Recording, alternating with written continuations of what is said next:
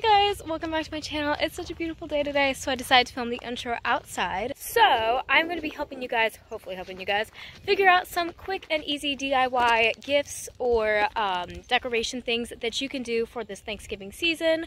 It's going to be quick and simple for each idea. I've got about like 5 or 6 planned. Who knows what I'll end up doing, but they're basically just going to be using materials that you'd have at your house already or materials that you can easily grab from the dollar store. So it's going to be quick, simple, easy, but looks super cute and professional. So let's get right into it with whatever craft I'm going to do first. I haven't decided yet, but let's just do it. It's going to be so fun. No, don't drink that. That's paint water. Someone's thirsty. Alright guys, so for my first idea, I've got a pumpkin. Alrighty, as you can see from my trusty little dog helping me out, I've got my baby here. But I'm going to be painting a pumpkin. I just thought, you know, what more says fall than a pumpkin? Like, really. So, yes, it looks interesting. And he's about to walk up high across the camera again. So he likes to get on tables, so I'm on this picnic table and he likes to walk on tables a lot. So I just thought like a little fun saying on there could be fun to paint just for decoration in your home. So yeah, let's get into it. So I just got some new paintbrushes. They were super cheap. They were only $3 and I have like a whole bag of paintbrushes. But these were really cool looking, so I grabbed some more because I don't know, I can't help myself. It's art supplies. So I think I'm gonna go with some fall colors. This yellow ochre or whatever it is. It's kind of hard. I have like these colored lights above me, so I can't really see what these colors are that I'm putting on my palette, so that's fun. I'm just gonna stick with these 4 colors right now just because I don't want it to be carried away. It's supposed to, when I see Thanksgiving, I just can't help but think simple and togetherness. So that's what I'm going for right now. I haven't actually decided what I'm going to do for this yet, so give me a minute. I'm thinking. I'll be right back. Alrighty, I came with an idea. I'm going to start out with this super tiny brush, super tiny. And I don't know, you guys can see this, right? Okay, great. So I'm going to go in with just a Happy Thanksgiving. It's definitely a difficult surface to paint on because it's just not what I'm used to.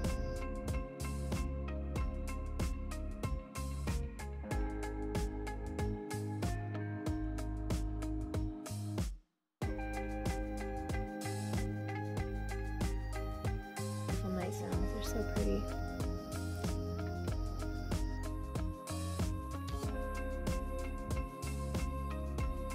Alrighty, so I've got it all Thanksgivinged right now. Let's use our water for the first time. It doesn't have much of a color change because it's a tiny brush. But now we're going to move on to the part I'm actually most excited about because writing Happy Thanksgiving, I mean, you could write a text, right? But I'm excited about drawing some leaves or painting some leaves and other details. So I'm going to take this bigger brush right here. It's not that big, but it's a bigger brush. And I'm going to take this more neutral color that I have right here and then draw like a little vine or paint a vine, I'm sorry. And then some leaves. And then I put the white here, but I don't know if I'll need it. Whee! Ooh, that's kind of cute. Okay, so I'm done with those. As you can see, the hardest part, obviously, when painting with neutral colors to the pumpkin is the fact that it's not going to show up very well, but I'm going to paint leaves on it anyway, so it's going to be cool. But yeah, I think it's also going to show up better in different lighting. I don't usually paint outside just because I don't want my paints to dry, but it just seemed like fun this time, so I just did super tiny dollops of paint. And this is actually really fun to paint outside. I really never thought about it, but yeah, it's so peaceful. Okay, so I'm going to do boisterous leaves on here. See how big those are? I think that's going to be more fun. They don't have to be realistic, because that's definitely not the theme I'm going for here. I just think it's going to be more fun to have really big leaves.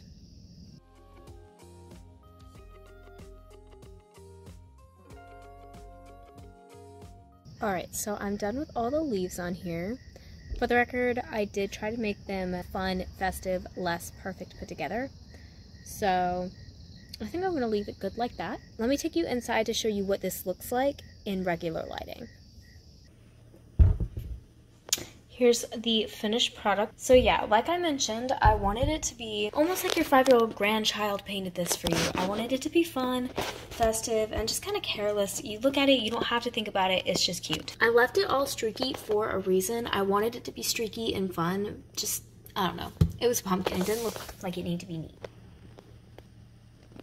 So yeah, you don't have to do this, but it was super fun. I mean, you could at least invite people over to hang out with you and paint pumpkins. It wouldn't necessarily have to be your Thanksgiving decor, but it could be. All right, on to the next thing.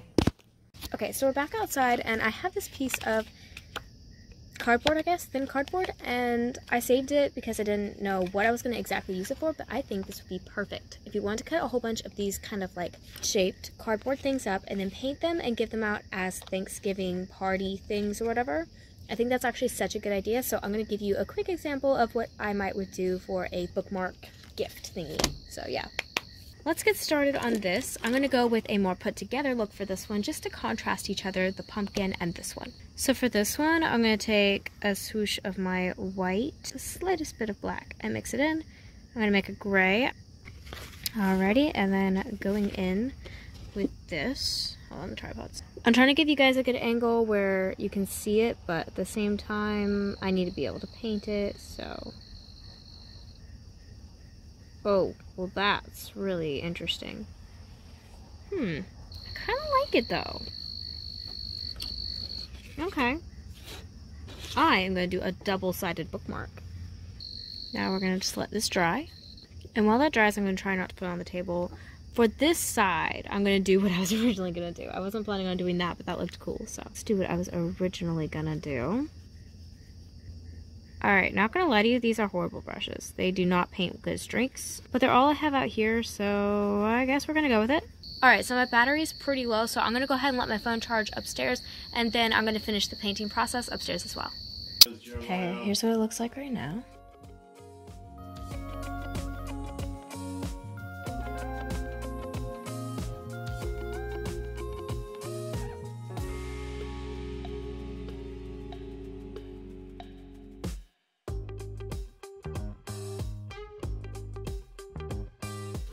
So I finished it up and let it dry for a couple days, and here is what it's looking like. And punch a hole in it, right in the corner. Voila! And then I have these old ponytails, this little ponytail thingy through it, through the hole. And then I'm gonna do one of these majiggers, and then pull it through. And just like that, you could leave it like this, but I'm gonna add an extra layer by doing the exact same thing I did in the bookmark to the ponytail, like that.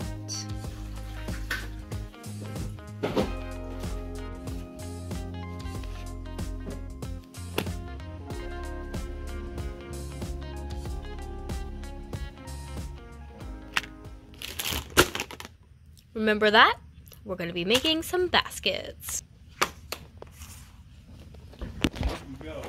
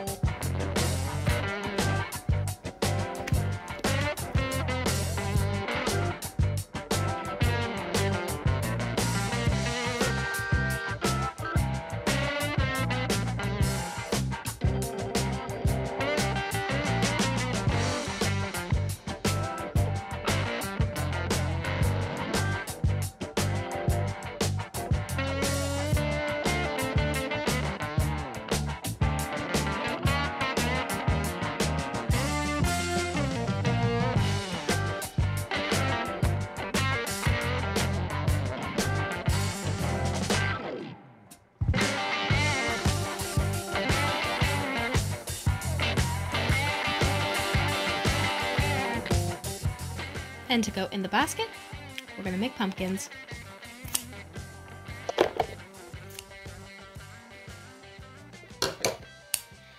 Alrighty. So for my pumpkins, I'm thinking I'm gonna want to try and get like, I'm trying to decide how big I want the pumpkins. I think I'm going to try and get 2 pumpkins out of each washcloth.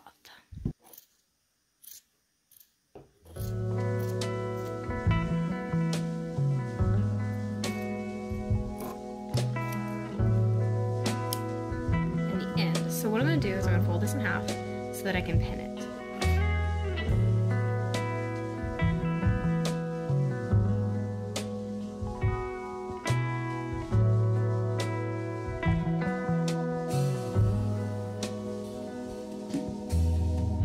Okay, so it's a bit more of like a oval than a circle, but that's okay. It's not really going to matter too much, so on to the next one.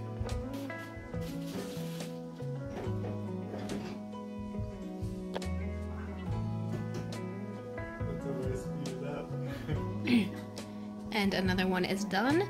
I'm going to go ahead and pin the other ones off camera, and then I'll see you guys when it's time to sew. Let's stick it on there on a corner just to be sure I get the right curve. Let's go ahead and get started.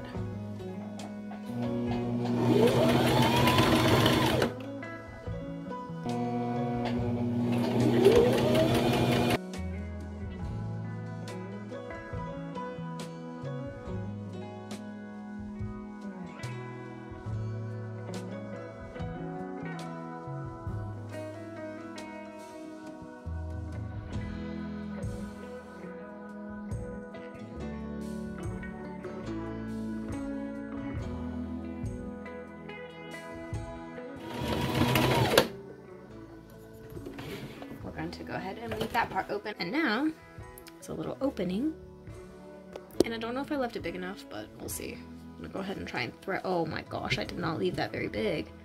And it's trying to tie the fabric. Well, this is fun. Give me a minute. Okay, I went ahead and turned it right side out or whatever off camera because that was difficult, but I got it. I did not leave a big enough opening, which is a good thing to know. With most fabrics, they're stretchier, so you could leave a bigger opening, but I didn't for this one, and my bad. So I'm gonna put this aside, and we're gonna continue sewing, and then, yeah, you'll see. Alrighty, take 2.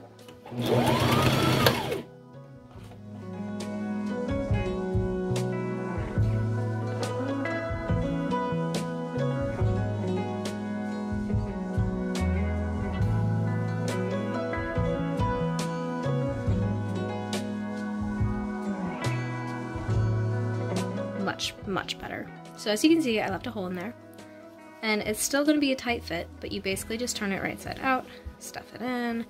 If you need, you can stick your finger through, or you can just pull it like so. I'm going to sew the rest of these up off camera. This last one's going to be really big.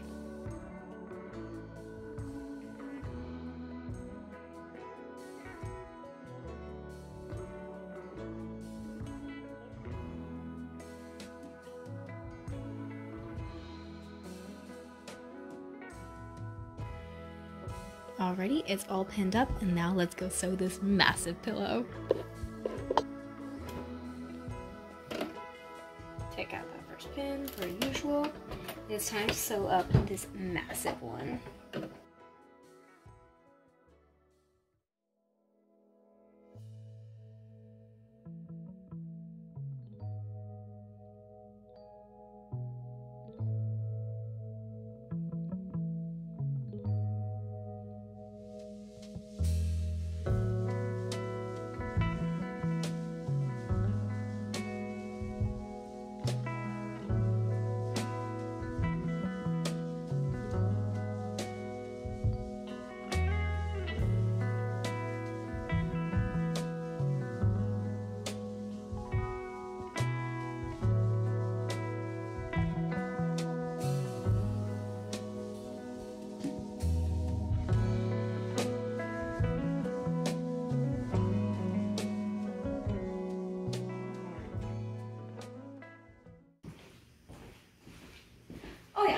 I basically ran out of stuffing for the pillows, so we're going to go to Dollar General real quick. Yes. We're going to go and get some pillows from the Dollar General because that is a cheaper way to get fluff for your pillows. If you're making pillows at home, if you get the fluff from another pillow that you get at the store, it's going to be a lot cheaper than buying fluff that is meant for making pillows. I don't know why, but it's cheaper, so let's go to Dollar General. Okay, so this is what we're looking for. This is the super value. So this one is going to be $3. So for this much fluff, you can get for $3. Whereas when I looked on Amazon, you could get probably, I think it was half of this for around $7 to $14. So this is definitely a cheaper option if you're looking into doing something like pillows, and it's already in a case for you, so you just cut the top and start using it. So let's go ahead and make our pumpkins. So we're back, and I'm just going to... Alrighty, now you just need to cut into that pillow.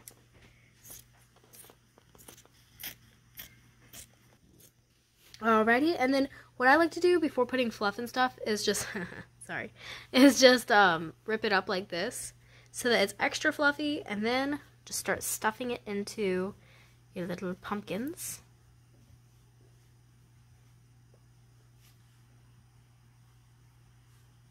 I like to just finger by finger it in.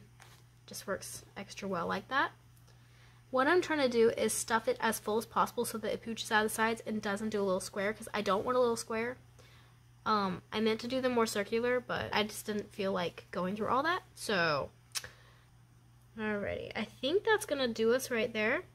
I have plans for this. Don't worry, it won't look this square forever. See the vision? So, let's go ahead and do the rest.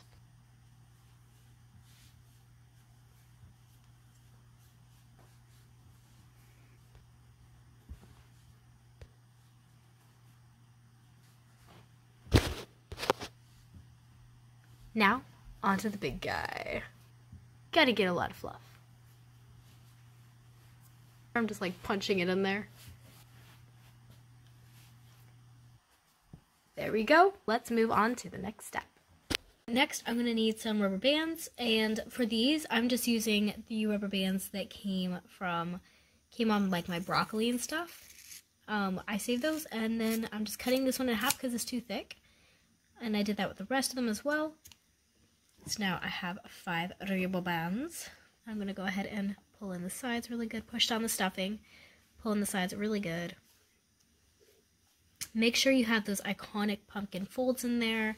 That's what we're looking for. And try and make sure you get that on both sides. It might be difficult, but eventually you'll get it right. And then take your rubber band and tie it really tight. Really tight. Now let me just do that for the rest of these. And lastly, to the big guy. Now I'm gonna have to mash this really far down. The reason why I filled this one so much was also because I didn't want it to compact too much because after use. Because as you know, pillows compact after use. And I wanted to feel free to be able to lay on this one if I wanted to, because it is so big, and I didn't want it to compact a whole bunch, so I put a whole lot of filling in there and compacted as much as I could already. That way it keeps its pumpkin-y look. Now I have this twine that I'm going to use to make them look like pumpkins. So I'm thinking I'm going to start by hot gluing this to this part of the pumpkin, just to ensure that it stays. Let me let that dry. And now, just in case it's not fully dry, I'm going to hold it here with my thumb, then pull it really tight so it makes those creases, and pull it to the top here. And then I'm going to take some more hot glue and secure it into place. I'm going to put it right under. I don't want it really to hit the rubber band so much because I'm concerned it will melt it and snap it. And then I'm going to hold it with my finger. It's singeing me, but I want to make sure it stays in this place. It's really hot. But I do want this to turn out really good. So now I'm just going to come back whenever it's dry. Now I'm going to wrap it around once the stem, or it will be the stem. And then continue on by going over here next. I think that seems like another good division. I'm trying to figure out how to do this best. I think that's probably the best way to do it. So what I'm going to do is I'm going to pull it really tight on this side, then secure at the bottom here with some hot glue because I'm concerned it's going to slip off the edge otherwise. And then secure it. And then once that dried for just a little bit, I'm bringing it back up here and securing it up here as well. Once again, wrapping it around the stem one more time. And then starting on our new design, which is going to be right down here again, and we're going to secure the bottom once again. Pull really tight and bring it up. and secure at the top again. So you could leave it like this if you wanted to, but I want to do these sides down a line again. So I'm going to go ahead and continue the same pattern I've been showing you to do, and then I'll be back. Also on this, when I'm going across this last one, I am securing it at each of these little combinations here, and then moving on to the next one up here, just to let you know. And once you've got it the way you like it, you can just go ahead and keep wrapping this around the top. Get to the top here, as you can see what I've done is I've just put in some hot glue, and then just keep on spiraling it like that into that little hole. Now I'm going to go ahead and cut this. And then add a small, tiny dollop you don't want to show up. Oh, right there. I know y'all got to secure that. And then you're done with it and it's looking right. So I'm going to go ahead and do the other ones and then the big one. Alright, it's the next day and it's time to work on this big one. I've already finished, as you can see, all these tiny ones here. So I'm going to do this just like I did the tiny ones, only I figured you'd enjoy watching me do this because it's huge and why not? So I will probably speed most of this up. Also, just so you know, I let this cool for just a second and then I stick my thumb on it because that makes it go all matte. So when you take your thumb off, it's dry and it's also matte and not shiny, so it matches better with the texture of unshiny fabric. And because this one I'm probably going to lay on, I am going to secure the first wrap around the bottom as well. On the other ones, I didn't secure the first wrap, but only the rest of them. But for this one, I am going to secure the first wrap. So we're going to give it a little hot glue right there.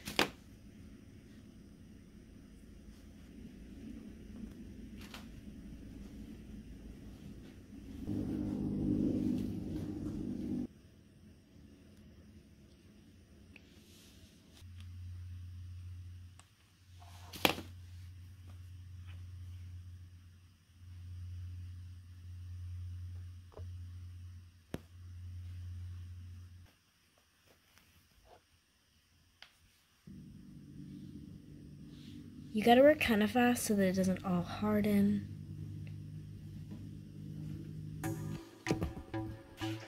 Voila, they're done. Anybody want to go to the pumpkin patch with me?